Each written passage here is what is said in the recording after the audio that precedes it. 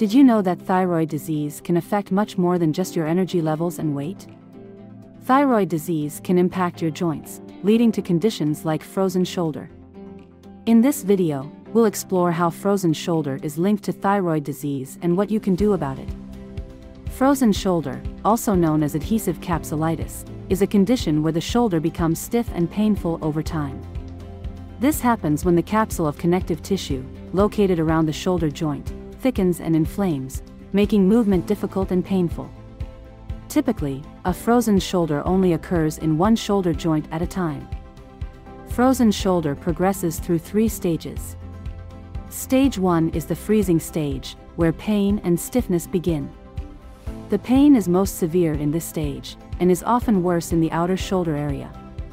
Stage 2 is the frozen stage, where your mobility is severely limited, and in some cases, nearly immobile.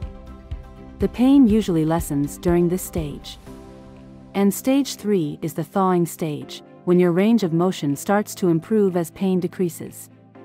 This process can take 1 to 3 years. Frozen shoulder is more common in people over 40, particularly women. It is also seen in people with endocrine disorders, including diabetes and thyroid disease. Immobilizing your arm for an extended period, such as after surgery, also increases the risk. Research shows that people with thyroid disease, especially Hashimoto's and hypothyroidism, are nearly 3 times more likely to develop frozen shoulder. Inflammation plays a significant role in both conditions, as people with autoimmune thyroid disease often experience inflammation throughout the body, including in the joints.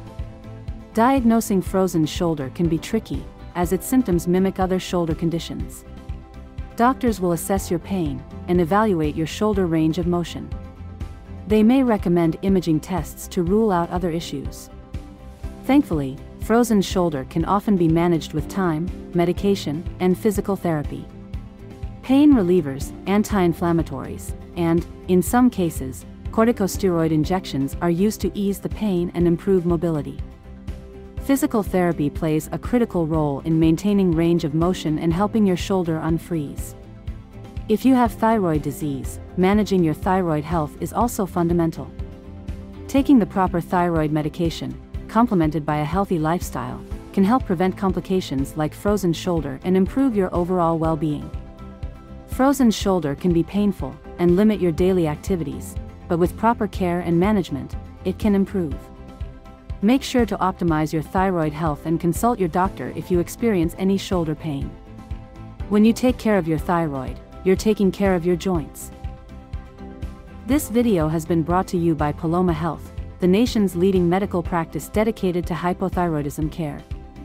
Learn more at www.palomahealth.com.